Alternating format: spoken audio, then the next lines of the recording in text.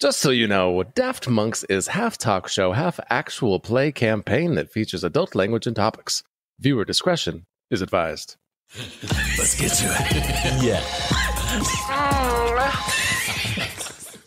Hello and welcome to Daft Monks Presents Podcast. Hey, Nate. Hey, what's going on, Nate? It's just another day. What have you been up to, you know? Anything cool? Well, just being miserable since you abandoned me in the state of Arizona. I'm sorry. How was the weather today? It's been nice, actually, you know. Because I left probably. Like today I woke up and the wind was like 40 mile per hour gusts out here where I'm at. And I'm like, what the fuck was I thinking? You made a choice and I have to stick with it. I do. You got to stick with my guns. Small town living for this cowpoke. But I felt like you were living in like a small town here because I don't know. I think you had like what, like a general...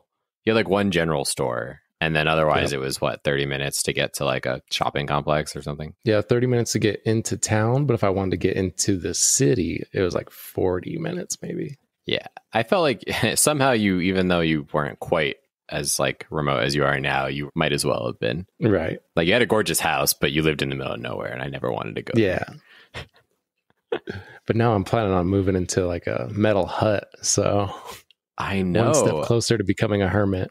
I had to Google what the fuck you were talking about because I'm like this Quonset hut. Quonset. And people do this? Yes, willingly? It's becoming a big thing. Yeah, because there's one guy here that I know from working here. He actually made one already. He retired, and this is like a retirement home. But I need to track him down so I can come look at his house / metal building. Okay, so for our white collar listeners who have no idea what a Quonset hut is, imagine an aluminum pipe cut in half coming out of the ground, almost like what a lot of times, like what are those gardens or what are they called? Culvert. Yeah, I feel like it's where you would go to like buy plants or something, and there's just like, you know, ooh, okay. It literally is like a rounded steel hut, and this is what Nate wants to build a house out of. Have this like half pipe house, and then just build walls inside of it. And you'll come visit and be like, you know what? This is shit. No, I was saying before we started the episode, I'm seeing some really cool examples and I'm seeing some real pieces of shit. So I think like you'd have to execute this well. Like it could literally look like a fucking steel pipe coming out of the ground that you live in. Like you could look like sewer people house, or it could look real artistic and like indie. Right. I hope so, man. Could you imagine if I blew all of the money that I get from selling my house on something where I'm like, this is dumb. I don't like this. Yeah. I'd be so upset. That would be so cool, though. And then, as you said, like basically, if you could get away with no mortgage payment, I mean, there is a lot of shitty situations I live in for no mortgage payment. Right. I mean, not a trailer, but, you know, metal house for sure. This is kind of like a giant trailer, but without wheels. Yeah. So that makes it classy, Nate. Nate, when you live in a small town, you can live in a trailer, but if your trailer has wheels still, you're white trash. You're a piece of shit. But if your like trailer is on jacks, you're all right. This is just like reminds me of a bunker. Like if it was like a nuclear fallout were to happen, a Quonset hut is where I would go to stay with somebody who would probably try to murder me and eat my body, but he'd probably also have a lot of provisions. Like that's kind of the vibe I'm getting here. Come find me. I got guns and canned food, and I am that kind of guy. Nate, have you been watching the Winter Olympics? Be honest. Oh no, I saw the one meme with the slope where it looked like it was in Chernobyl. And I was like, oh man, I totally spaced that the Winter Olympics were even on. Like now I feel like, am I less American or do I just not give a fuck? Because really, I don't give a fuck. The 2022 Winter Olympics, Chernobyl, Beijing, Tokyo, Chernobyl. Russia's like, we've been waiting a long time to get the Olympics back, you know, and Chernobyl seems to be the right place. We could only think of one place to house the entire world. Russia would do something like that, though, because to be frank, they just want us to, they literally want us disposed of. And what better way than to expose us to like decades old radiation? Like, it's really weird they pulled all their athletes. But where's it at? Really? Is it in China? Right now it's Beijing, right? That did not look like Beijing. That looked like the slums of Beijing. That looked like a nuke went off, and then they're like, close enough, fuck it. Send some snowboarders out there. Nobody will miss them. No, so my coworkers asked, what was your favorite, as like an opener question to our team meeting, what's your favorite Winter Olympic sport? And so I had to Google even the list of what those are. And to me, it was like slide down a frozen hill on one piece of wood, slide down on two pieces of wood, slide down inside of a piece of wood. But then there's some weird ones like the biathlon where it's like ski down a mountain part way, then shoot some stuff and then ski down a mountain some more, which I feel like that could be any Olympic sport, right? Yes. Like you could do synchronized diving and then you get out or even stay in the water and shoot stuff. And then go back up for the next. Like any sport would be a lot more interesting if you just incorporated target shooting with a rifle in the middle of it. Add guns. Like bobsledding, add guns. Like now, not only do they have to bobsled around turns, they have to hit targets while they're going. Like the bobsled gets like longer, so now it's 5 people instead of 4, and the 5th one just has a fucking weapon. He's just unloading, fully automatic, just trying to hit targets, not hitting anything. You can't tell me the ratings. The ratings would not go through the roof if that was the event. Yeah, I'd watch it, and we both know, right? Because I'm thinking, man, there's going to be an accident.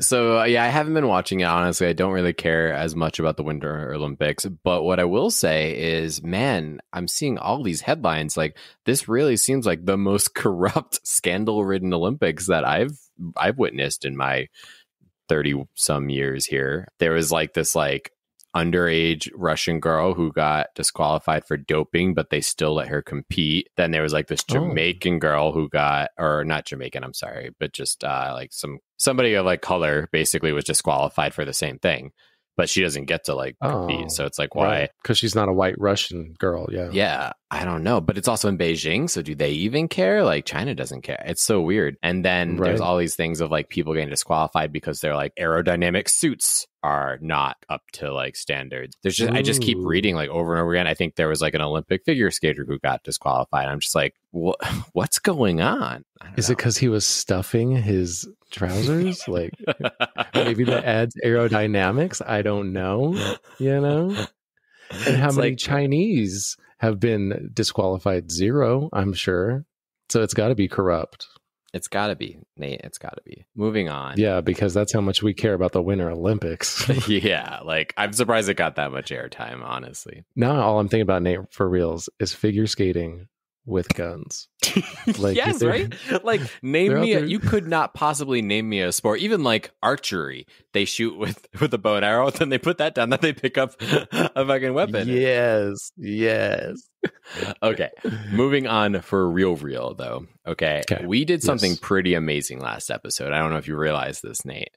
Do you know what I'm talking about? No, I don't think so. What do we do? So we started talking about Futurama, and the next thing you know, Futurama is announced with new episodes for Hulu, and they're reviving it again. Do you think we did that? I absolutely think we put it in the universe. And the reason I know we did is because it came into the universe really fucked up. And that's also an effect of us, I think, as well. Mm-hmm. So have you heard about all this drama, Nate, about what's going on with the Futurama stuff? No, I didn't know there was. I knew about the new season coming out on Hulu, but I did not know there was drama involved. Is it like as much drama as the Winter Olympics? Is like, what's going on?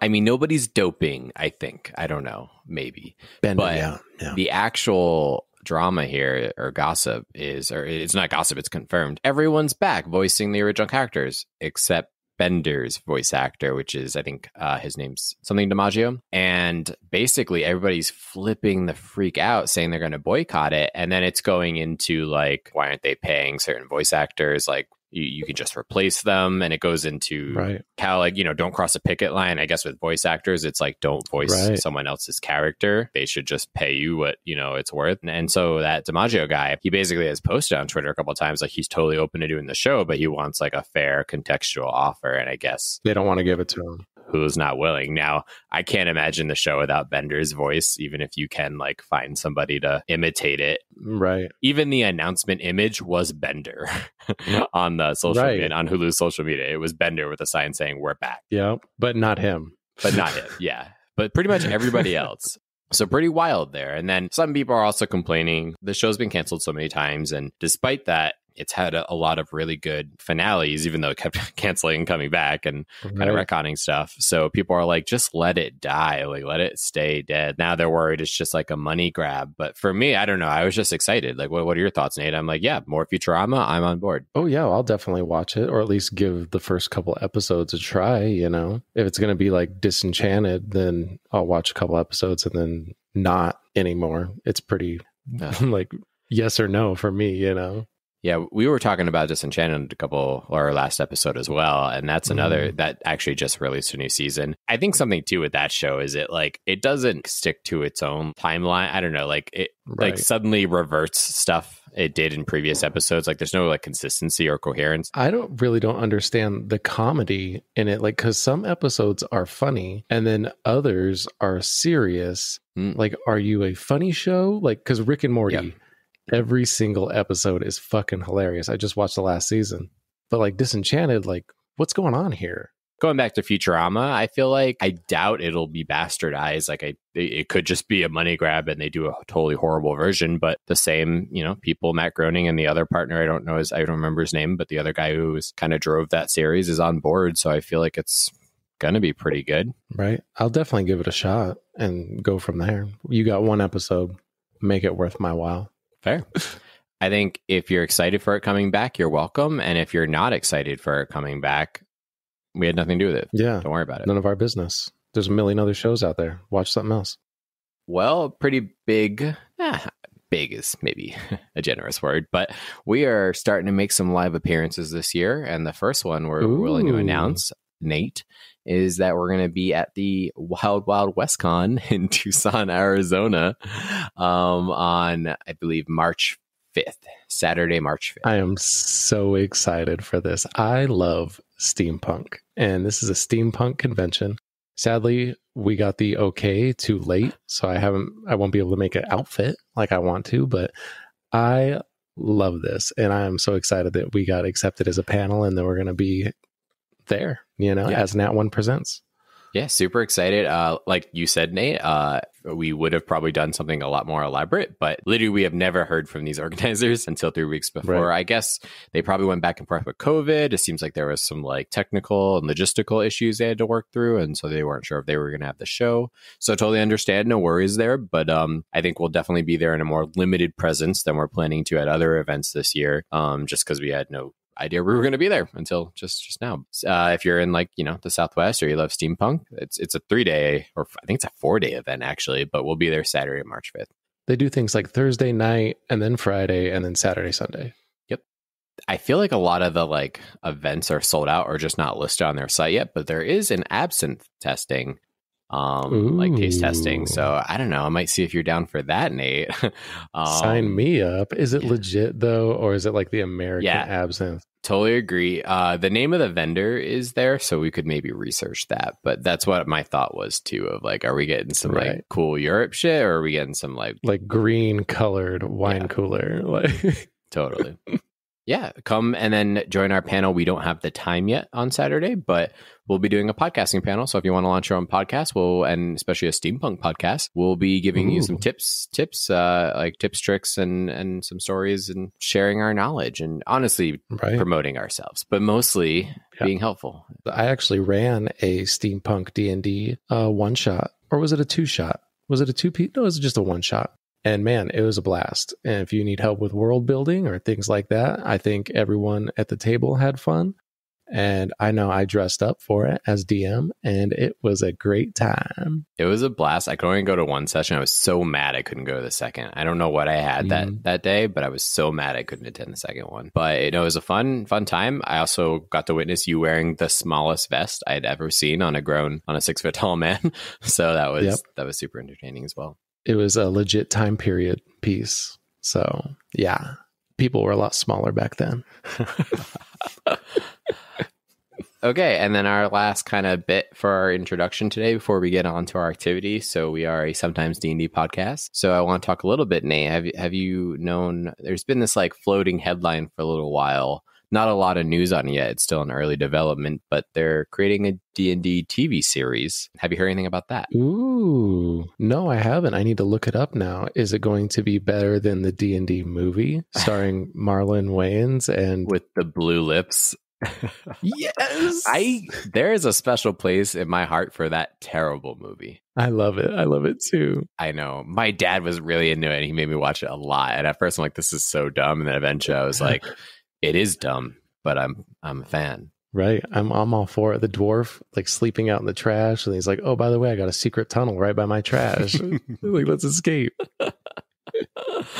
You cannot push any plot holes by you, Nate. You are not a fan of convenient storytelling at all. No, I hate it, especially when it's in a movie. Like, come on, that's the best we got. Is we got to a back alley. There's a dwarf hiding in some trash, and then, oh, by the way, this is the way out.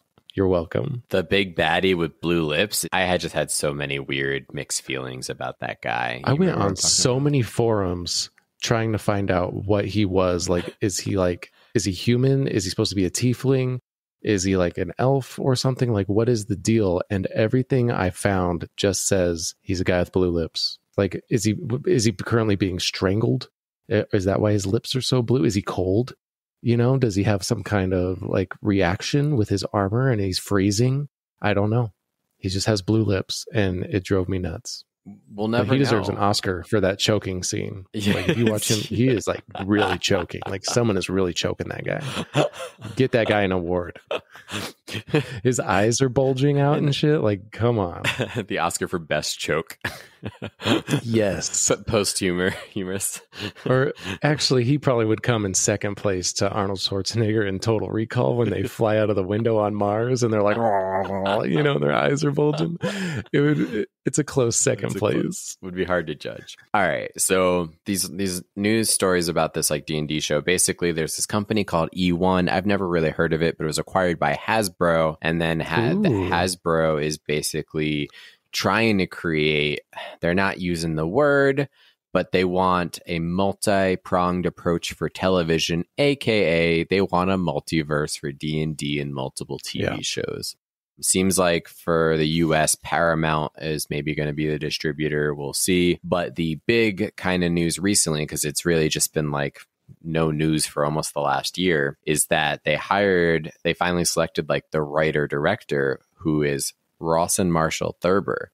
Now, this is kind of a big deal because right now he's really hot because, I don't know if you've heard, but the movie Red Notice on Netflix, did you watch that or hear about that? No, I didn't watch that, no. Okay. It's The Rock, it's Gal Gadot, and then it's Ryan Reynolds.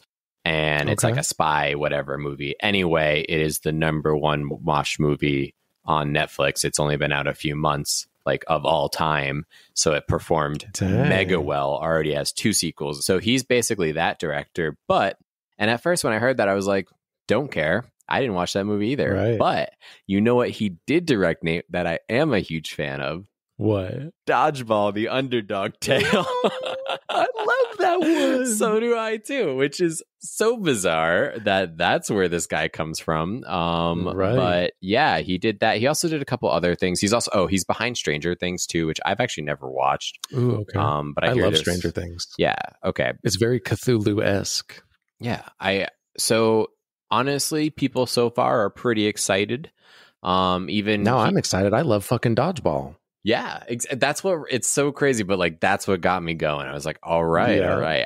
My favorite now thing. You got me going. The favorite thing about Dodgeball is when the luck of the Irish sign falls and kills Patches O'Houlihan. And like the irony of dying under the luck of the Irish sign, it just got me so much. It got me so much. Oh, I have 2 favorite parts in Dodgeball, and one is when he's cleaning the truck and the hillbilly is sticking his finger in his belly button and he's like, yeah, get in there deep like. And then the second part is when they're at the end and he's like, oh, Steve the Pirate's not here. And the guy's like, well, who's Steve the Pirate? Yeah. Like, Steve the Pirate. And then at the end, he's like, hey, look, Steve the Pirate. And he's like, you motherfucker. I could see you doing that. Absolutely. It's amazing. Yeah, I think that movie is like literal genius on so many levels. But this guy also does seem, this Rawson Thurber, he also seems like a real D&D player. So he tweeted, "So deeply thrilled about this. Grew up playing the PNP version, level 13 lawful good paladin, Hala. Enjoyed the heck out of DDO Unlimited, which is what that's Dungeons & Dragons Online Unlimited, and learned to tell stories through always being the DM. Boyhood dreams come true. Can't wait to get cracking." Dang, I am excited for this now. I'm going to look this up as soon as we're done recording. I would absolutely like a D&D TV show. Yeah, a good one, right? Like a well done. Like if we could get The Witcher, but funny and about D&D stuff, and then everybody's going to be like, "Oh, we already have that. It's called Vox Machina." Meh. Is that my right? That's animated trash. I thought for a second you're going to be like, who'd they get to direct? Matt Mercer, and I'll be like, oh my god, can this guy just fucking do everything? Apparently, I did watch. They've released more episodes of Vox Machina. It gets better. I'll admit that. Is it 100% Rotten Tomatoes in my book? Still no. It's still a no. Is it still at 100%? I think last I checked it was. Yeah, I keep checking it out of spite to be like waiting for it to go down, but even as much as a week no ago. Fucking way. Yeah, look it up. There's no way that it is still at 100%. I'm going to go on there just to leave a I'm going to go there and leave a bad review. Well, you got to be like a critic to actually count. But anyway. Well, okay, this is the plan then. I'm going to establish myself as a critic. I don't know. Get inside the system just so I can bring them down. I don't know, Nate. I put it on and I end up doing other things while the show's on every time. And I don't know, maybe I'm biased, maybe I'm the minority, but I can't get into it, Nate. I want to. I get it. I want to. Are you going to watch it? If I got time, I'll sit down and try it. But then that's fair. Honestly, I really like Critical Role and their stuff. Like I'm actually in our next D&D campaign, we're going to be playing our pay to play game. I'll be using a Matt Mercer character. He does make good shit. So here we're talking shit and you're basically imitating your idol. So got it. Yeah, I love him. I wish I could wear those leather bracelets that he wears. I can't pull it off. I can't do it. Well, anywho, very excited. We are kicking off our pay to play D&D. That's what we're calling it, D&D campaign. Yeah. We had done a one shot. We kind of tried out our professional DM and he passed the test. He's built us backstories. He rewrote your backstory where he talked about that. He literally was like, "Hey, this is okay. Let me make this better." Yep. And then he sent me extras. He sent me family members' pictures and my best friend's picture that died in my tragic backstory. He's going above and beyond, and I couldn't ask for more. I'm pretty excited because I wanted enthusiasm. I also wanted somebody who's going to take the time, put effort into this, and we got somebody. So he totally made fun of us because he, remember, on previous episodes, we're like, of course he says he listens. He just wants our money. But then he actually told us about listening to us talk about if he's listening. So we can confirm he is actually a listener. So, and we appreciate it. Yeah, thanks. We appreciate you, Ryan. I do. Moving into the activity part of today's episode, Nate, it was recently Valentine's Day. I don't know how you feel about this holiday, Nate. It's a scam. I got Megan a card because I have to. It's my duty and I love her. Yeah. But other than that, I bought chocolates, but then I bought chocolates that I enjoy. So I'm like, they're for Megan, but she hasn't eaten one because she don't even like them. So I'm like, nom, nom, nom, nom. Nailed it. If that's not true love, I don't know what is.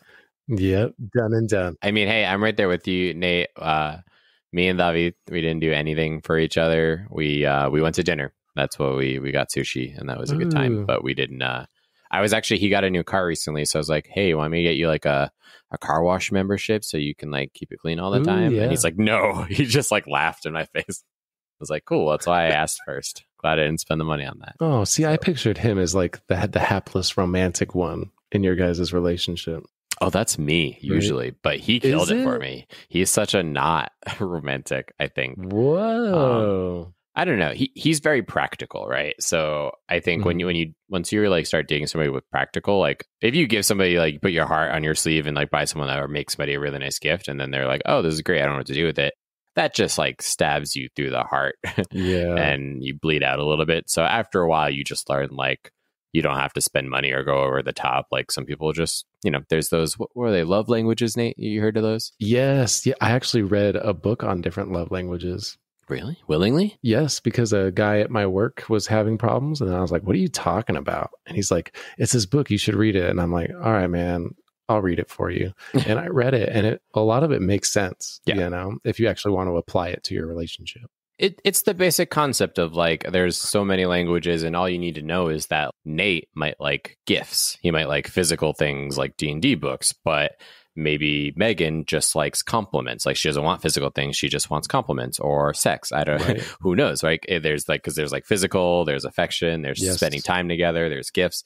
I don't remember all of them. But so it's basically like, you tend to want to give people the affection in the way you like affection.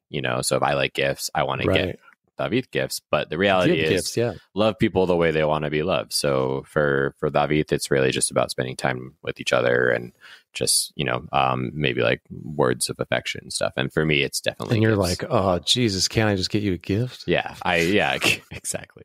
100% nailed it. Anyway, so with Valentine's Day being recent, we figured let's talk a little bit about love. Let's do like a Valentine's theme activity. And so what I pulled up here, very lazily, we're gonna do a little trivia for you, Nate, is the 50 most beloved TV couples of all time. Ooh, now, don't worry, we're not gonna do all 50, but we're gonna see if you know who some of these couples are. And I'm not gonna hold any punches. I know you don't watch every show on television, but many of these, I think, like, even there's shows where I'm like, I know what they're talking about without even watching the show. So let's see, Nate. Let's see what you can put together. All right, I'm ready, I think. So this first one, I'll keep it super easy for you. All right. So it's like a 90s sitcom, right? And basically there's two couples in this sitcom, right? One is an on and off again relationship between two people, and the series pretty much gravitates around these two. But the more iconic relationship and the more reliable pairing is these other two characters. One is a type A woman who is just very strong-willed, and then the other is an irrepressible goof, right? They have like a slow build, and they end up getting together, and they end up staying together. And then the woman proposes to the guy, right? And they adopt twins. Ooh. See if I can give you some more. Netflix paid a shit ton for this television show. It was on for many seasons until I think HBO got it later. What show am I talking about, for one? Ooh, it centers around like 6 basically friends living in an apartment. Oh, so Friends. Okay, so it's Friends. Yeah. Well, who did the adoption? Now, Ross and Rachel wouldn't do the adoption. Yeah. So the only other couple is Monica and Chandler. Yes. Monica and Chandler is the couple. So they're like, and I agree. I didn't watch a lot of Friends, Nate. I know you're a much bigger Friends fan than I am, but Monica and Chandler are like, seem like a much healthier couple to me than Ross and Rachel were. They seem kind of toxic even at times. Totally. Okay. All right. So I threw that easy one to you because I knew you watched Friends, but now let's go. It was a softball. Let's go all over the place. Okay. So this is from a 1951 show, but you would absolutely know the title if I told you. So it's black and white. It was on CBS. And basically you got this guy who smokes a lot of cigarettes, and then you got this like redheaded goofball. And this was like one of the first interracial couples basically on television. Lucy and Desi Arnaz. Yes. Lucille Ball and Desi Arnaz. Yep, you are correct. From I Love Lucy. Yeah. That's right. I love that show. It's good. Even though it's still like so old, it's so good. The one with the chocolates, and so they just keep eating the fucking chocolates. Like, man, classic. Aside from like the interracial part, I think what's actually really interesting is it shows a woman being like gross, kind of. It's like Lucille Ball is like, her humor is like not perfect, and she's not like kind of what you would expect from somebody in the 1950s. And so I think pretty cool. And I think being a main character too was a big deal, for a woman being a main character. Absolutely. There's like a big now, I think, huge documentary that's like super popular, just came out a couple months ago about Lucille Ball. Ooh, I might watch that. Yeah. It's like Nicole Kidman plays her, and everybody was like, Nicole Kidman. And then, but then apparently she did an amazing job. So, ooh, okay. Bouncing around, we're going to go with another older show. I'm going to tell you the show. I'll give you a chance first. Those Were the Days is a common phrase, right? From the song in the intro. And basically it has this like, how can I describe him? He's basically a lovable bigot who's struggling to handle the constantly changing world. And then you have this like ditzy older woman who delivers occasional nuggets of wisdom, and they're total opposites. Do you know who I'm talking about yet? I can give you more hints. Is it that 70s show? That show is basically a spoof of this show. So All in the Family. Oh. You know All in the Family? Okay. Was that with the guy who always sat in the chair Yeah. And I know exactly who you're talking about with the white hair. Yeah. Archie and Edith are their names. Oh, okay. Yeah. Okay. So I didn't, obviously, also 1970s, a little bit before our time, but iconic. This used to be on Nick at Night a lot. I feel like I still saw like reruns, and like Archie is like super miserable, and then Edith is like super lovable and delightful, and you're like, how do these people live together? And I really feel like that 70s show is literally a spoof like of this show. Oh yeah, because it sounded like word for word, and like that show that we're talking about would be the thing where if I fell asleep with the TV on and woke up, this show would be on. I'm like, what the fuck is this? Like, fucking turn it off. Absolutely. You know, and like as an adult now, I have much more appreciation. But as a kid, right, if it's not like modern graphics, I feel like it's what kids these days are like. When they go back and look at a Super Nintendo, they're like, this is trash, like, let alone junk. Yeah. I mean, even a PlayStation will look like shit compared to, you know, what they're running today, the Xbone or PS5 or whatever the fuck we're playing. And they didn't even know what we had to do to play an import game on the PlayStation. Like, I bought a Japanese game, you had to put that piece of you had to put the piece of paper into the door close sensor, the little button that says that the door is closed on the PlayStation. So you have to time it so the PlayStation logo would come up, and then you have to swap discs out with a US game, and then the PlayStation logo would keep going, and then it does another pause, and then that's when you put the Japanese game back in. And did that really work? Yes. Yep. No it actually worked. I did not know. So the only game I really wanted to play that was an import was I was really big into Dragon Ball Z back in the day, and there wasn't really like for a long time in the US like Dragon Ball Z video games, and so it was like Dragon Ball Z Budokai, whatever. I don't know what it was back then, but I wanted so bad, but they were only like in Japanese. Like you could find the game in the US, but I didn't think you could play it on a US region lock. PlayStation. There's ways around it. And then you did the same thing if you wanted to play burned games. So a couple of us would burn, like we had an okay computer, so you burn the PlayStation game from Blockbuster or wherever you're at, and then you can actually play the burned game on the PlayStation. Yeah, I didn't know any of this, Nate. That's wild. So now you know not to do that. Obviously, that stuff is so like locked now. You could never possibly. All of a sudden, SWAT comes busting in through your windows. Freeze, motherfucker! Surprise, motherfucker! The only thing I ever did that wasn't really a hack, it was just more me like trying to get my shit to work, was the PS2 was kind of notorious for like the laser that would like read the disc or whatever, like the eye would get totally effed. And so you could like open it up and like turn like a dial that would like change the level of it. And that's how you could get it to read super scratched discs.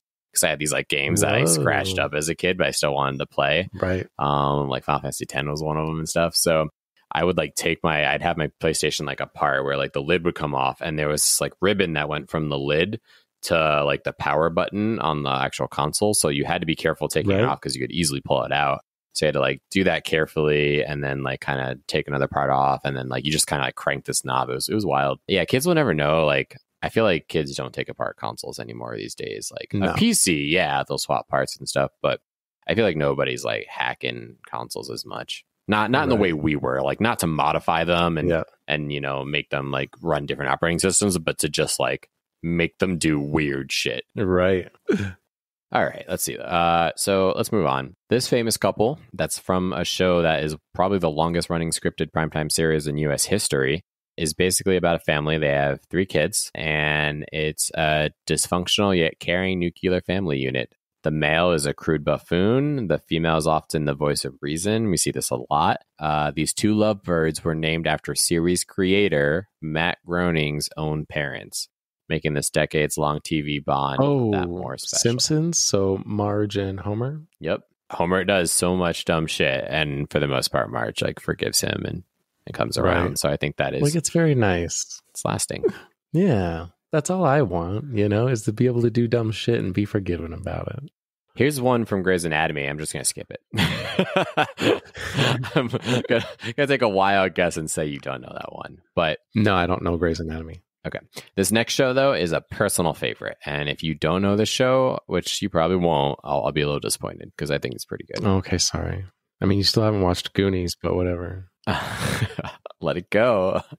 All right. With adorable nicknames for each other like Marshmallow and Lilypad, what's not to love? Basically, we're talking about this really solid couple from the show Blank. The show was ostensibly forced on a character called Ted, telling the story of how he met the mother of his children. These side characters were the real romance. See, I never watched that show, but it's How I Met Your Mother, right? Yeah. Yep. Correct. And then, see, I knew, I had a feeling. I never watched the show, but I had a feeling that like they're focused on what's his name, Jason Segel. Yeah. And then like, is he's not the guy that like meets the mother? No, he's not the main character. He's the roommate of the main character for most of the show. Oh, okay. Because the black-haired guy is the main character. Ted, played by Josh Radnor. Yeah. Okay. Doogie Howser. Yeah, I absolutely love that show. It does have a shit ending, but otherwise it's like, what, 9 seasons of otherwise really great stuff. A little bit depressing ending, but basically the roommate from college and this chick that his roommate from college met are together the entire series. They do have some breakups because it's like a sitcom or whatever, but it's a pretty good show. I like it a lot, and they're a really cute couple together. So Marshall and Lily were the names we were looking for. Oh, because I know my sister tried to get me to watch it, and I was like, I can't trust you for a show, and then that kept me from watching it. Let's move on. So, of course, the main character got a lot of attention for being in relationships with multiple different vampires. But basically, these other two characters, one of which ends up being a witch, and then this other chick she meets in college, they end up becoming this like really cute couple, even though one of them ends up dying in season 6. And then that makes the other character kind of go evil, but whatever. Oh my God. Okay. So it's not Buffy and Angel or Buffy and Spike. Willow. Yes. And what's her girlfriend's name? I know Willow is also in How I Met Your Mother, right? The red hair. Yeah, she's Lily, actually. So yeah, that's another one. Okay. And God, I can't remember her. Yeah, I couldn't remember the other chick's name either. It's Tara is her name. Oh, Tara. Ugh. Freaking Tara. Yeah. Yeah, I mean, everybody knows Buffy and Angel had their romance. I was team Spike more than Angel. I don't know about you. But I think Willow. I hated the guy who played Angel. Like, I can't stand his face. Like, why is he always squinting? Like, are the lights in his eyes? Like, David Boreanaz? Or is he just... Yeah, does he just have that big Cro-Magnon brow that is just like, looks like permanent shade, like it's a visor? But he's in Bones. Don't you like Bones, Nate? No, I don't watch Bones either. I don't watch Bones either. That's fine. You know what? Fuck that guy. I don't even know that guy, but from those two shows, fuck that guy. All right. What about this one? What started out as a mutual crush and flirtation blossomed into a beautiful romance by the end of the show. Basically, there's countless cute moments from the male character going over this person's reception desk, and then the receptionist drunkenly kissing this guy. Ooh. After the Dundies at Chili's. They propose at a gas station in the pouring rain. Pam and Jim. Yeah, from The Office. That might be one of, I don't know. I can't think of too many couples better than that one. I don't know. Dwight and what was her name? Angelica? No. Dwight and Angela. Angela. That was a tough one. That was a love triangle. And she wanted them to fight for her. And that's love. That's love right there. All right, we're going to go with one more, but I want to go out on a limb for the last one. Let's put you a little bit out of your comfort zone. Pick a crazy one. All right. Yeah, pick a crazy one. We've never rooted for our boss or employee quite as much as we did for these two characters in this show. So in the 1990s, basically viewers hung on every high-pitched word that came out of this woman's mouth as she tried to hurry up her... The nanny? Yeah. Fran Drescher? Okay. And so her character is literally called Fran, but what is the guy's name? Can you remember? Ooh, I have no idea. It's probably something like Dave. She worked for him, so she called him Mr. Oh, I have no idea what his name is. Mr. Sheffield. Maxwell Sheffield. Yeah. Mr. Sheffield. I can't do the voice. Nobody can. Nobody should be able to. Right. That's up there with the Gilbert Gottfried voice. Like, you hear that and you're like, oh, I know exactly who that is. Other couples that made this list, I'm not going to make you guess. I think you would have got this one, Bob and Linda from Bob's Burgers. I love Bob's Burgers. Corbin watched. That's one of his favorite shows. Totally inappropriate for his age, by the way. Of course. I mean, I'd expect nothing less. Yeah. I'm a big fan, and I'm sure you're not. Schitt's Creek is hilarious. I actually have watched a lot of Schitt's Creek because Megan loves that show. Okay. So I have watched all of it. Who is your favorite couple in that show? Was it the mom and dad? No, God, no. Well, actually, okay. Really, it's Or what was the sister. The sister's name was Alex, right? Alex, yeah. Yeah, Alexis, and her veterinarian friend. I think they have such a beautiful romance, and it ends so sadly at the end of the show. Spoiler alert. That one's my favorite because you see a lot of growth, you see a lot of growth with really all the characters over the course of those seasons. Right. But there's so much growth with Alexis that you don't expect because in the beginning, you really just think she's like a write-off character, but she really impressed me. In this list, they had the gay guy and the other gay guy. So David and Patrick. Yeah, when they were running their apothecary shop together and stuff. They do cute stuff too. But I think Alexis and I can't remember the vet's name, but he was the buff blonde guy, right? He was but he was like cheesy and like he was so in love with her. And like I think that's what's really beautiful too. Like David and his partner's relationship is very like, oh honey, you're a piece of shit. But the vet, I wish I could remember his name. He is just so madly in love with Alexis that like he gets so frustrated, but he just still loves her. Like he knows that she's like so much more trouble than she's worth, but he still loves her. And that's love, right? Like when you just accept for someone and like, like you're a piece of shit and I still want to be with you and vice versa. That's the greatest love story ever told, Nate. Ooh, that's deep, Nate. That's deep. On a side note, my favorite part in any of the episodes on Schitt's Creek was when the mom was trying to teach him how to make an omelet. And it was like, fold in the cheese. It was like, what the fuck does that mean? What does that mean? It means fold it in. It means fold. Yeah, just fold it. Yeah, it's an iconic GIF now. There's so many good lines. Did you get to the parts where Maura, the mom, is in The Crows Have Eyes? No. So she's like a failed actress, and for like many seasons she never gets a part, but she finally gets a part in like a movie in the Ukraine called The Crows Have Eyes, and you can tell like it's just this like direct to DVD piece of shit, and then like through like their fucked up PR they end up blowing it up. And then like they accidentally like do a thing where they release crows and it's a disaster and like it's so fantastic. And they there's like so many references in the show even after that happens to The Crows Have Eyes. Like Alexis will be doing like her PR campaign, or like there'll be or that she comes out in like the thing she wore to the premiere of Crows Have Eyes, and it's all like a crow's costume, and like it just keeps popping up in like inappropriate situations. It's so good. I love Schitt's Creek. You can tell. I think it's literal genius. Took some time for me to warm up to, but the humor is so good. And so much growth. I like characters that grow. Like it's not just a sitcom. Like those characters really, you really grow attached. Oh, because in the beginning they were awful people, and I was like, man, I don't want to watch this show because I don't like anybody on the show. Even the dad, I'm like, man, you suck too. But then by like the middle of it, you're like, okay, I'm starting to get attached to these people. Yeah, you start to relate them to like, oh, I have this terrible person in my family, and you know what? I still love them. Like, and that's who these people are. Like, oh, I know they're gonna do shitty things, but I also see that they're trying. You know, right? Yeah, it's huge. That's love, Nate. That's love. That's love. All right, so we talked about perhaps one of the greatest love stories of all time, but that's maybe the second greatest love story, because I think the first greatest love story, Nate, is Trevor Belmont and Abraham Van Helsing. I think so too. They just don't know it yet. They just don't know it. And with that, let's transition over to Daft Monks. The darkness is approaching yet again. The vampires have outnumbered us 4-1, and our odds are not in our favor. It seems as if all hope is lost.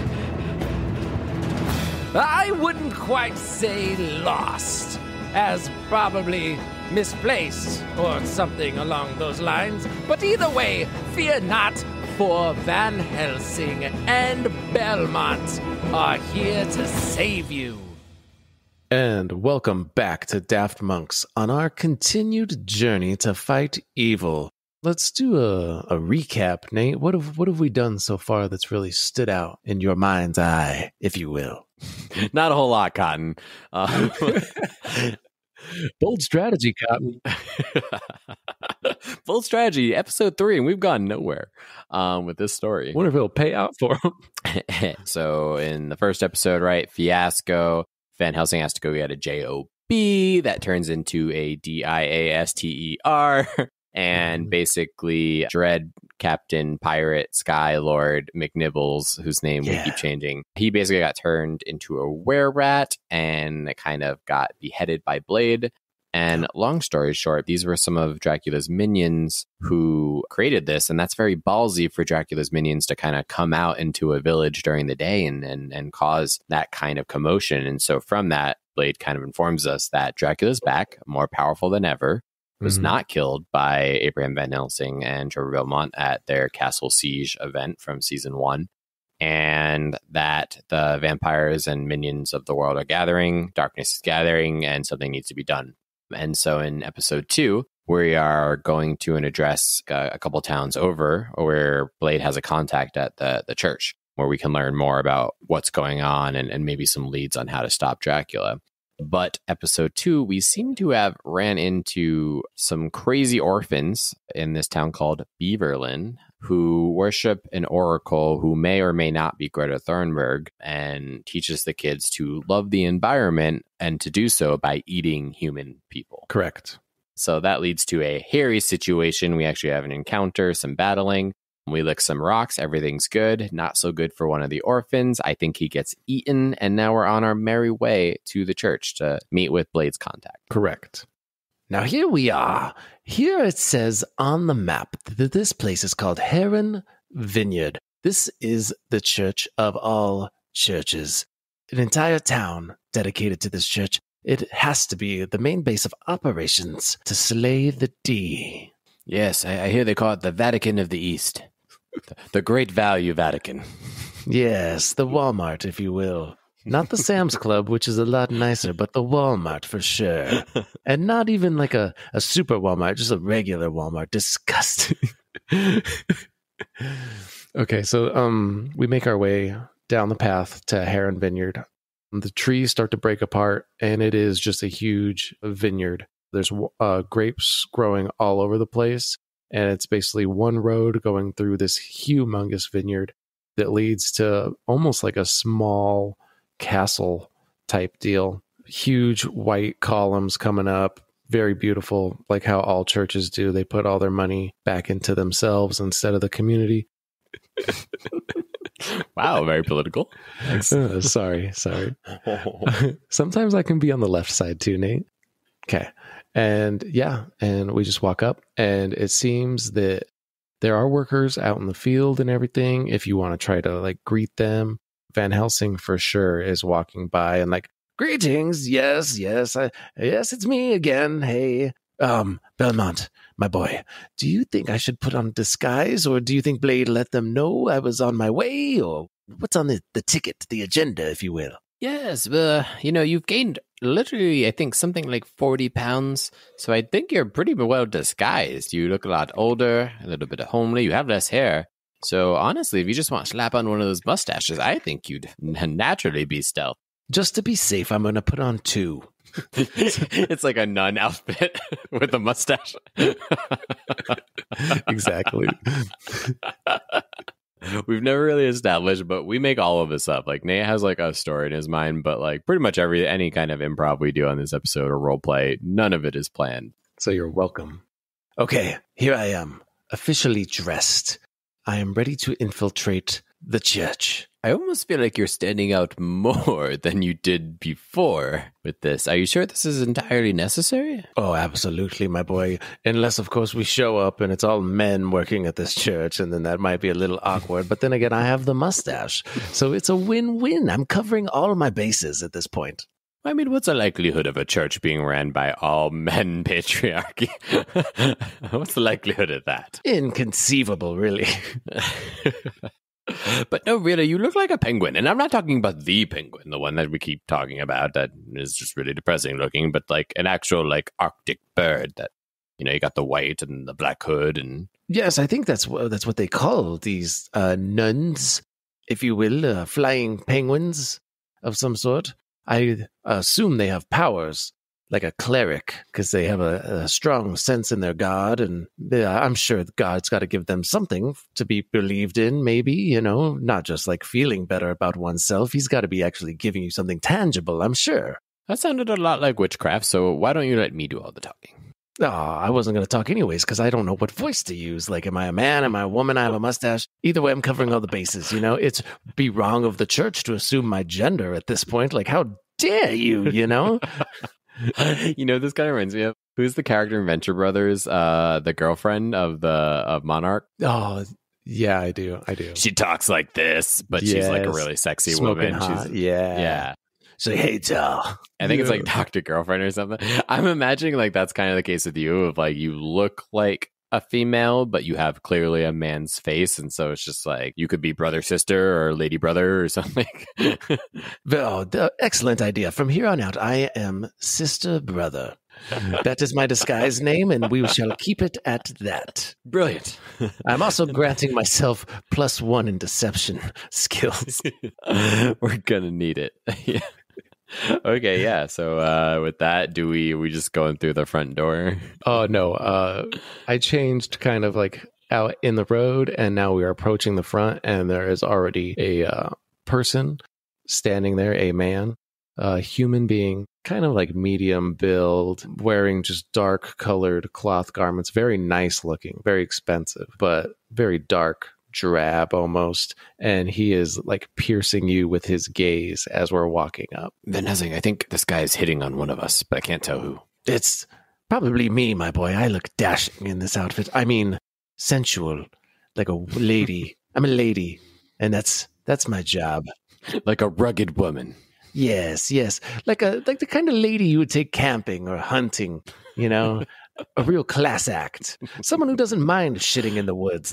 That you get all of that from one glance at this outfit. Can I do like an insight? I want to see if like, is he actually looking at us, me, you? Yeah, give me a roll. Does 12? Oh yeah, that's fine. He is looking at you and not the ridiculous fat man nun. So is he guarding the door, or he's just standing by it staring at us? Yeah, he's kind of standing in front of the door, and he has his arms in that posture that like Littlefinger always did, where they're like his arms are inside of his own sleeves kind of deal, like that kind of thing, like looking at us. Yes. Good afternoon, sir. It is I, Trevor Belmont, and my associate, traveling companion. Sister nun. Sister brother. I fucked up already, my boy. Don't let him know. Yeah, he'd no word to her. She's a nun in training. Still has a lot of work to do, but nonetheless, we are here to speak with this person. And I hand them the paper from Blade with the contact on it. He grabs it without saying a word to you and reads over it, breaking open Blade's wax seal that was on the little envelope thing. And you can watch his eyes darting back and forth as he's reading. And he looks up at you, down at the letter, looks up at Van Helsing. You see his shoulders like kind of like, like shrug down, and he takes a breath out, and then he goes back to the letter and folds it up and stuffs it inside of his shirt sleeve there. Very well. It seems we have been expecting somebody, but I did not know it would be you, Master Slayer, and you, person who we excommunicated for impersonating a woman. You are back. Okay. Looks like the gig is up, Van Helsing. Oh, I thought he was talking about you. My disguise is so perfect. How could he possibly see through this? But if he's talking about me, I guess I'll at least dislodge these 2 melons that I stuffed underneath my shirt. They're becoming quite uncomfortable. Oh, would you look at that? They're not melons, they're pineapples. No wonder they were chafing me so badly. Anyway, do you know where our contact is? I'm sure we don't want to draw a lot of attention to Van Helsing being here. We just need to chat with him real quick, get some information, and we'll be on our way. No need to cause a ruckus here. Yes, I am that contact. Now, please follow me inside. We have a lot to discuss. Very well. Sister brother. Oh, very well. Yes. Yes. I have been in many a church. I know my way around. Ooh, and then he like kind of, let me roll for it. Oh, no, he's fine. I was going to have him stumble on the stairs, but he catches himself and he's right back up. These weak ankles, you know. And then so without another word, this man, obviously a member of the church, is now guiding you through these tall, huge pillars rising up, grand cathedral inside, and just a long, long hallway. I want to imagine as we walk in, we like dip our hands in the holy water, and like Trevor Belmont, like, does like the prayer, like Father, Son, Cross thing with the holy water. And then Van Helsing just like dabs it on his neck, like trying to cool himself off. Good idea, my boy. Oh, this has been a long time coming. And then he kind of like takes his underwear that he's been having and like kind of dips it in the water and wrings it out in there. He's like, oh, that'll be better later. I'm sure of it. Let me roll to see if I can do that stealthily. Ooh, a nat 20. I did that completely stealth. Nobody saw that somehow. The guy's just like guiding us through, like looking straight forward. I feel like that's something like, right, like Littlefinger would do. Would just be like staring directly forward. Yeah, man, I love that character. But yeah, and then he guides you down, and then he comes across behind kind of like the main stage, if you will, where they do all of their presenting and worship or whatever. And then there's a hatch that he opens up. And then leads long stairs going straight down. Very dark in here. Kind of creepy. Kind of surprised the only entrance down through the basement where you keep secret information is through a hatch door on the literal stage of the sermon floor. That's pretty unique. I wasn't going to say anything, but yes, very odd choice in design, I'm sure. There are reasons beyond your comprehension for why we must resort to these measures. You see, we are all being hunted at this point. We are part of an organization, as you know.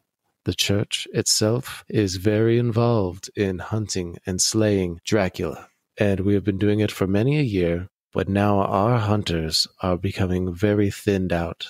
They are not reporting back, and I fear the worst. We have lost more than half of our standard hunters, and we are relying on help from others to come to our aid at this point. Now, please continue to follow. It's not much further. Yes, of course. Thank goodness, because I'm getting a little chafed back here. I don't do good on stairs, or inclines, or declines. Or flat plains. Yes, or uneven roads, or grassy roads, or roads, or friction in general. Yes. Gravity does a number on me. And you hear like the church guy just go, oh, okay, yep, all right. And then you go down probably like 3 more flights of stairs. This basement is deep. And then you come into just a small, rectangular, elongated, dark room with torches going down the side wall. And there are weapons along the side. And then there are maps and charts and scrolls and books all along the other side. And then he is leading you basically to a large table kind of set up in the center with candles and some more torches around it for better lighting. I whisper over to Van Helsing and I'm like, Van Helsing, this reminds me of the Belmont family stash and the catacombs underneath our mansion. We used to keep ancient relics, weapons, many scrolls of knowledge on how to kill beasts. This really brings back a lot of memories. This is a good sign. Oh, yes, I was thinking it's a great sign because this brings back my favorite memories of being trapped in an opium den for 12 months. That's a whole year, my boy. Now, I wasn't really trapped. I could have escaped, but every time I would just find another pillow and be like, well, maybe one more hit on the opium pipe, you know? And then this kept going on and on and on for 12 whole months. That's nothing like my story. You kind of look back at his face and he's like wide-eyed and just smacking his lips like, yeah. Those were the days. Now, please gather around the table, and I will show you what we have so far. I'm imagining this is very like James Bond, like the M agent is like, I have a pen that shoots a laser, and like the 6 gadgets that are just like stupid as shit. Yeah, it's kind of the vibe I'm trying to go for. We both gather around the table, and then there is a large map. It looks like of the known continent, or at least, I don't know, make a roll for it. You're smarter than me. History? Yeah. 15 total. Oh, perfect. Yeah, you know it. That's the continent that we are currently on, and you have actually been across a good portion of it in your chasing of Dracula. Now, this is what we have so far. And then he has pins that he is putting in. We have been attacked here, here, and here. In the open.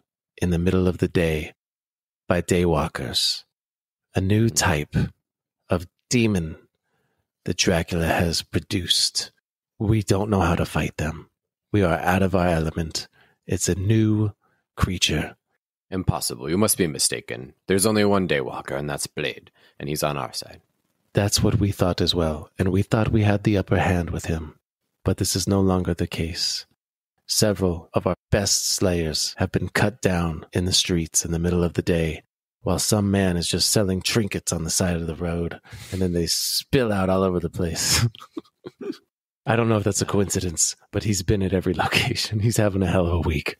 And so you've come to us, Trevor Belmont and my companion, Sister brother. Oh, I mean... Abraham Van Helsing. Yes, it is I, Van Helsing. Surprised, aren't you?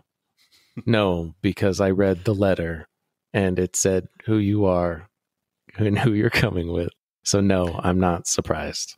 We have some demands. Belmont starts with. Firstly, we will remove the excommunication from Van Helsing upon successful completion of this mission. And in the meantime, he will receive aid from any religious safe house you have available. We can do that, much to my dismay, but we are in a bit of a pickle. And so, yes, those demands shall be met. Secondly, lots of money. Now, back in the day, I used to do this for the good of the people. But you people are terrible. Literally, how much money do you spend on this cathedral to God? Meanwhile, people outside are picking grapes and smashing them with their feet until they blister. The community's suffering. The people are miserable. I know you have money stored away, and I want a cut of that so that I can give it back. Fair enough. Do you have a percentage in mind for what you wish to be paid? I lean over to Van Helsing. I'm like, he's talking percentages. I was just going to ask for 100 gold or something. This is even better than we thought. What do we do? You lost me at percentage. That is a word I have not heard. What exactly does it mean? If I have a sandwich and I give you half, that's 5%? What if I just give you a tomato? We'll take 20% of what's in your vault to be distributed to the people. And then without even hesitation, he's like, very well. And then reaches into his little hand sleeve there and pulls out a scroll and whips it out. And it's already a signed up contract already done up. He crosses out 40% and writes in 20 and initials it. Yes, exactly. That's what happens. It's in the podcast.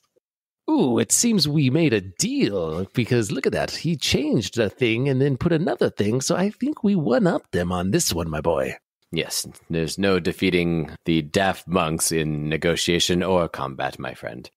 Lastly, Mr. Littlefinger Man, I'm going to need a number of these relics. I'm sure many of these are wholly imbued or something to the effect, daylight enlightened, perhaps, that we can use. Yes, feel free to look around and take what you wish. If you are not successful, I doubt any of this will be here for much longer anyways, so please, take what you want. Say less, my friend. Very well.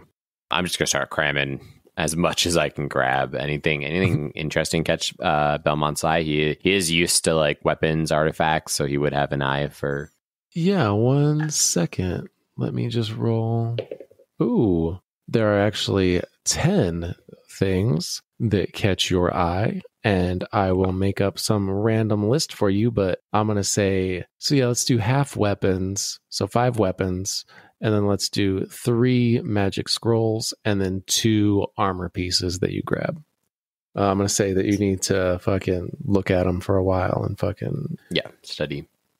Yeah. That sounds good. Van Helsing, do any of these catch your eye? Is there anything specifically you're looking for?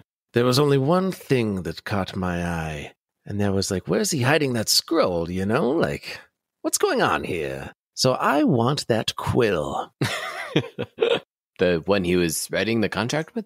Yes, it's probably magical, and I want it for my collection.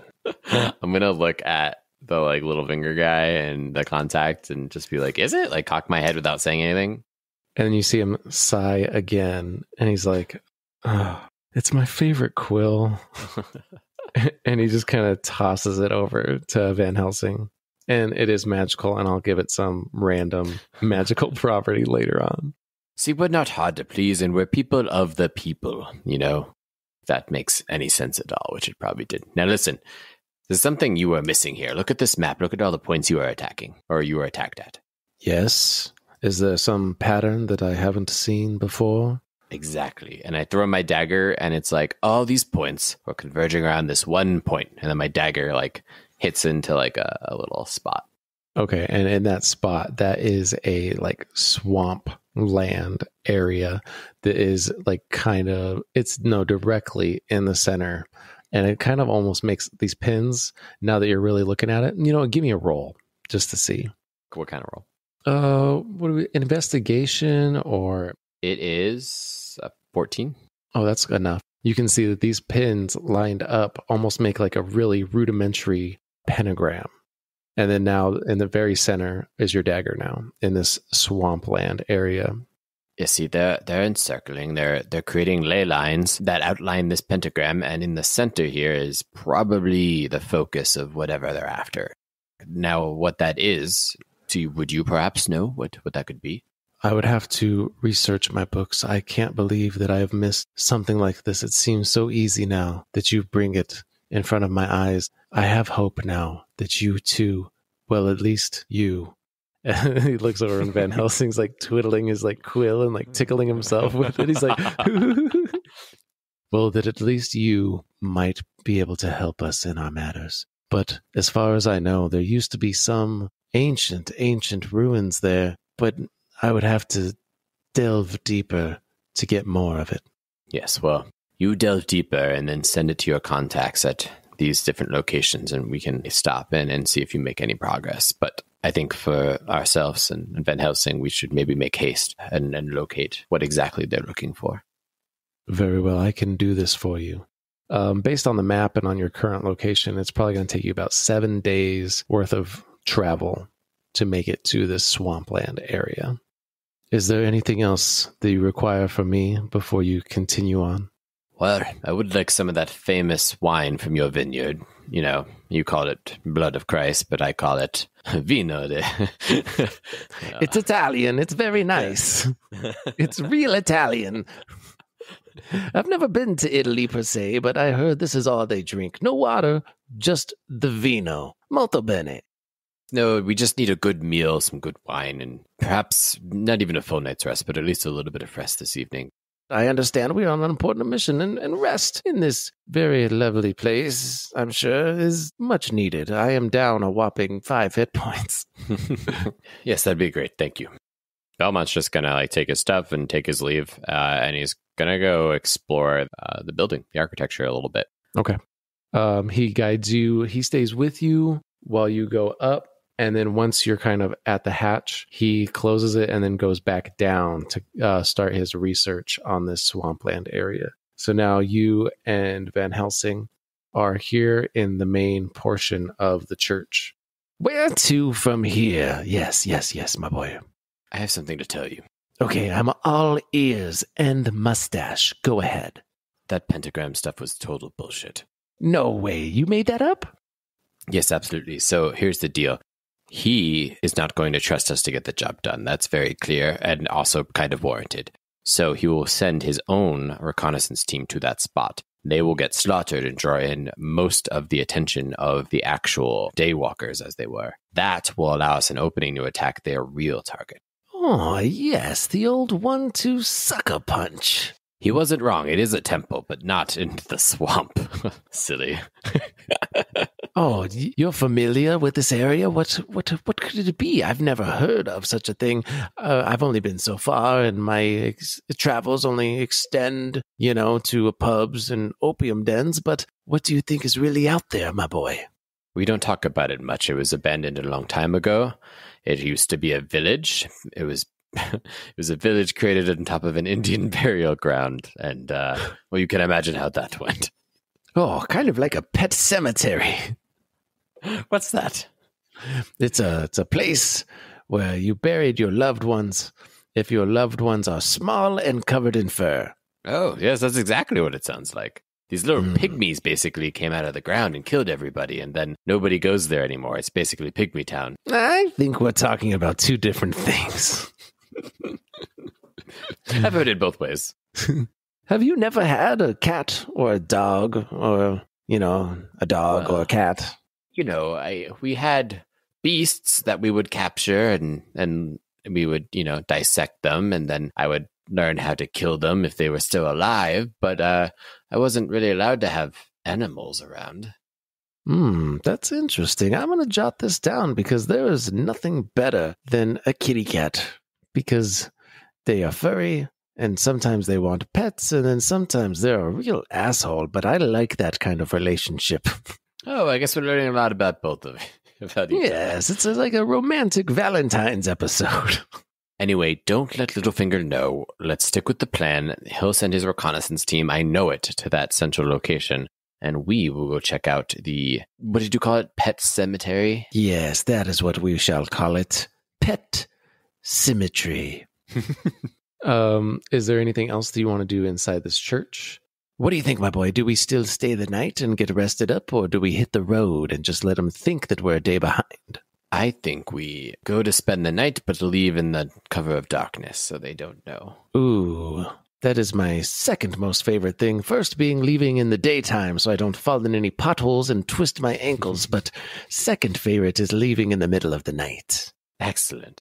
Before we leave, I want to do one. Well, before we go up to our chambers that I assume have been laid out for us, I want to tell Van Helsing, it's very important you look at the stained glass. These things always tell stories, and there is always something in here that you didn't know would be here. Kind of like that Little Mermaid one we saw where there was a giant penis. Oh, yes. Or the hidden Mickeys at Disneyland. Wait, are there hidden Mickeys? Yeah, there's hidden Mickeys. Oh, we'll have to talk about that. I don't know. Okay. On the next episode, hidden Mickeys. Where are they? What's their purpose? Who put them there? Is it run by the Nazis? Anywho, I just want to do, I don't know, what do you want me, an investigation or an insight or something? Or No, I want something different than investigation. You can give me a religion. I do have a super high religion. It's a nat 20. Boop, boop, boop, boop. Tell me if there is anything amazing hidden or any stories being told through these stained glass. Yes. On the one side, I'm going to say the east and there's a west. So on the east side, it is actually the tale of how Blade came to be in this church. And every panel is showing different steps in the process of a lady being bitten by a vampire at night and giving birth in the day. And then Blade is growing up. He's a small child and he excels at everything. He's attacking shit. But then on the other side, it shows that there was another child. But this one wasn't quite the same. And in every portion of the stained glass, this child has a cloak kind of half wrapped over their face. They're not tolerant of sunlight, it seems like, as well as Blade kind of deal. They're covered like a burqa kind of deal. And it shows them doing the same thing. And then at the end, there's a fight kind of deal between him and Blade. And they both survive based on the stained glass. There's a lot of stained glass here, a lot of hallways, a lot of pictures going on. You're getting a lot of information from this. And he, the covered one, just continues to walk off while Blade stands there looking heroic and majestic at the church here. Are you seeing what I'm seeing, Van Helsing? Yes. There's a lot of Blade. I'm tired of Blade. It's always Blade this, Blade that. I'm so sick of it. Plus, with all this stained glass in here, it doesn't let in enough natural light. And that's what I need to do my best disguises. Oh, you beat me to it. This church is so far up Blade's asshole that they dedicated numerous hallways and every one of these stained mirrors over to him. It's unbelievable. Not a single story about the Belmont clan and the numerous deeds that they've done for these people. Unbelievable. Nothing at all. And look at this one. It's all been scratched up. It's like the last frame. Yeah, the very last one. It is it looks like somebody was trying to remove information. So they just kind of scraped it and scratched it up. So it just almost looks like different multicolored opaque glass. Unbelievable. How many pounds of gold has been spent on this architecture and they still failed to restore some of the most important pieces of these relics, even if it is about Blade. It just shows where they stand with things. Money hungry, really, I think. You say clutching your quill and bag of gold that they gave us. Patting it like I'm patting my belly. Yes. Money hungry. Disgusting. I am hungry. Okay. I'm feeling a little bit parched, especially after dealing with those cannibal children. Hopefully there's food in the room. Yeah, and with that, I've done everything I wanted to as Belmont, so I'm down to go to dinner or up to my room or wherever you care to lead us. Okay. And so we wander around a little bit, and I think we've been wandering by ourselves for too long because somebody comes and finds us. They don't talk or anything. They kind of just like nod at you and like give you the hand, like, come follow me. And then they lead us down a hallway and then points on both sides of each hallway, left and right. And these are our rooms where we will be staying for the night. Are you comfortable staying in your own room? I know it's been a long time since we didn't share a room. I know you have those night terrors. I think I'll manage for the night. They want to keep us split up for one reason or another. So maybe be on guard. Ooh, is that a French word? On guard? I don't know. But let's be that. Let's be French. Awesome. I'm also kind of imagining like Indiana Jones and the Temple of Doom, where like we're gonna like go through a bookcase and into like an under like Aliba. Next episode of D Hunters. Yeah, it could happen. It could happen. Is that where we want to leave it for tonight, or do you have a little bit more planned? I think so. That's all I have prepared for tonight. And so for next time, I need to get you your magic items, whatever the fuck my magic quill's going to do. And then I have a general idea of where I'm taking us. But with anything that we do, I like to do the other stuff, the random made up stuff. Well, hopefully I didn't blow you up too much by totally changing the location on the map. No, you're fine. That was great. Thanks a lot, Nate. Happy Valentine's Day, man. Hope you're feeling loved in your new home. Aw, you too, man. And I think I am. We're short on space right now, so Roscoe's been sleeping in the same bed with me and Megan. And when I woke up at 3 this morning, like I always do, he like rolled over and he's like, "I love you, Dad." And I was like, "Oh, Aww. I love you too." Now fucking go back to sleep.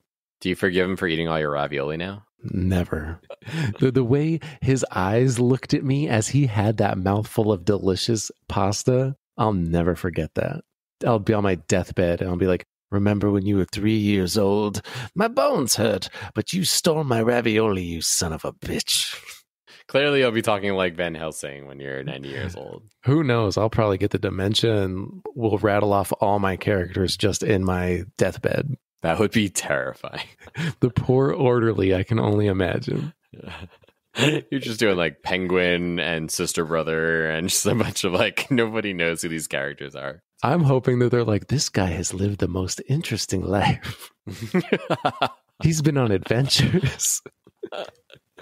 Awesome. Well, thank you so much for listening. If you are enjoying the show, feel free to leave us a review, a comment, whatever you'd like, and we will talk to you next week. And also, don't forget, come and see us at Wild Wild West Con in Tucson if you are there. Yep, March 5th. See you there. Bye.